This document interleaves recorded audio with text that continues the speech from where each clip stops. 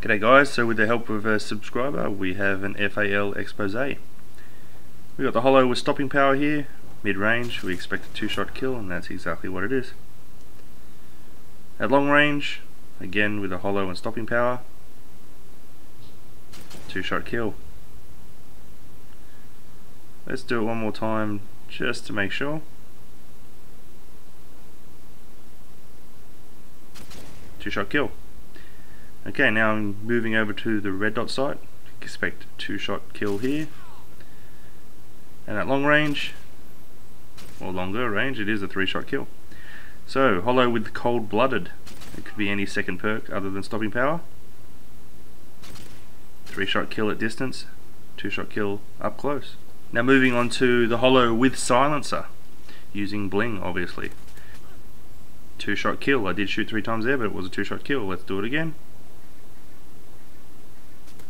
2-shot kill. 2-shot kill. So let's do another one. 2-shot kill. And one more extreme long range. 2-shot kill.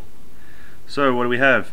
Iron sights or a red dot sight with stopping power is at 2 and 3 at long range. With a hollow and stopping power it's 2 and 2. Hollow or red dot sight without stopping power is back to 2 and 3 at long range. And hollow plus a silencer with stopping power is 2 and 2. I've just found my next favourite weapon. See ya.